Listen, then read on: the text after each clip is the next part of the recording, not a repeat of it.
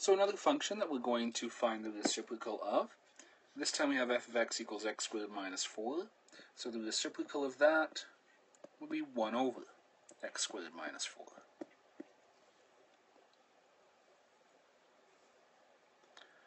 B, vertical asymptotes. Process doesn't change. We still take the denominator, x squared minus 4. We make it equal 0.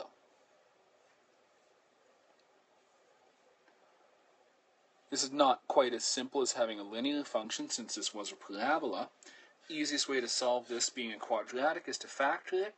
If you look at x squared minus 4, it's a difference of squares, which would factor into x minus 2 and x plus 2.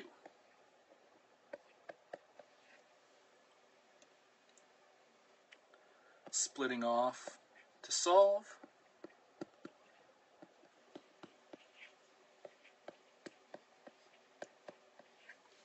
We get x equals 2 and x equals negative 2. So this graph will in fact have 2 vertical asymptotes, breaking the graph into 3 separate sections. Question C, graphing the function and its reciprocal. So we'll do the function to begin with. Clear out the one that I had in earlier. We'll graph x squared minus 4. It looks roughly like that.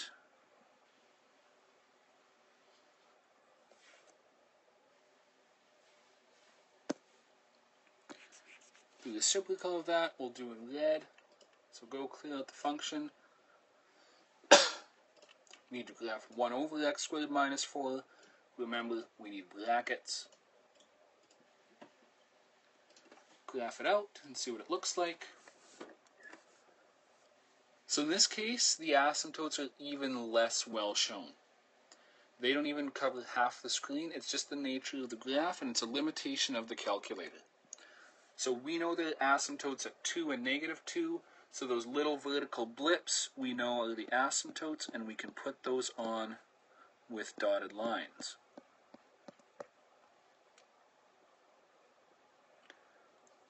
The actual graph itself, we have a branch that looks like this, a branch that looks like this, and a third one like this.